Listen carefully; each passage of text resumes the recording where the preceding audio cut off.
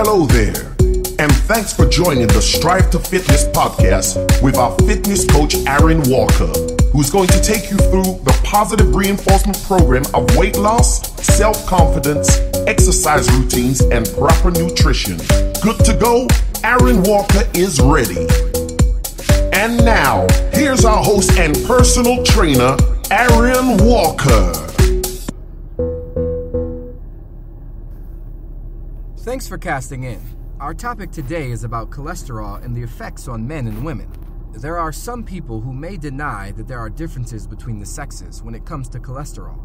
But you should know that regardless the differences, both are being affected from high cholesterol. You will find that many scientists will help you to determine the differences between men and women, so that you can determine how cholesterol affects you. You should know that men and women have different hormones, and you will find that cholesterol works in different ways in men and women. If you do the proper research, you can learn about the differences in steroids in your body. You'll also notice that men are less likely to care about what they eat, but they are less likely to exercise for the benefit of being healthier, but it's more to look better for the opposite sex. Men are also a lot less likely to go to the doctor for a problem that could be something serious.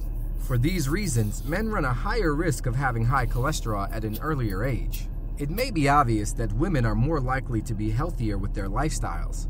However, this doesn't mean that they are not at risk for having high cholesterol or avoiding heart disease. Did you know that women are less likely to respond quickly to a heart attack than men? Even though many women think that breast cancer is a top risk for their sex, this is actually not true. It's actually heart disease.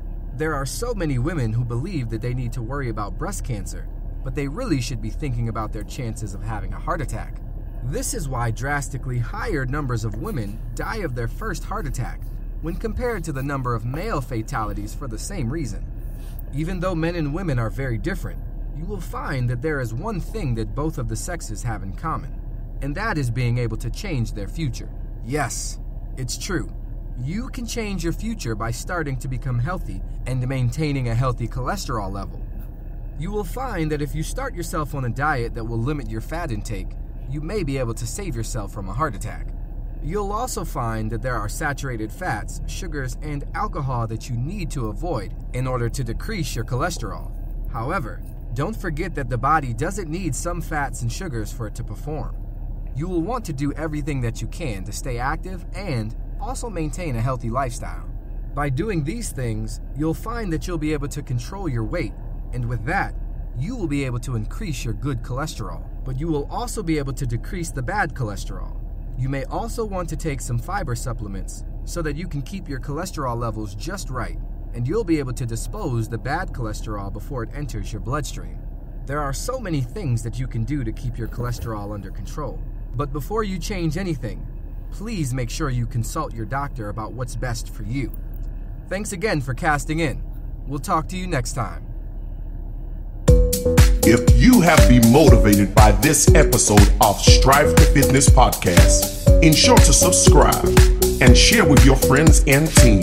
Also, if you have any questions, visit strivetofitness.com or send an email to strivetofitness1@gmail.com. See you next time.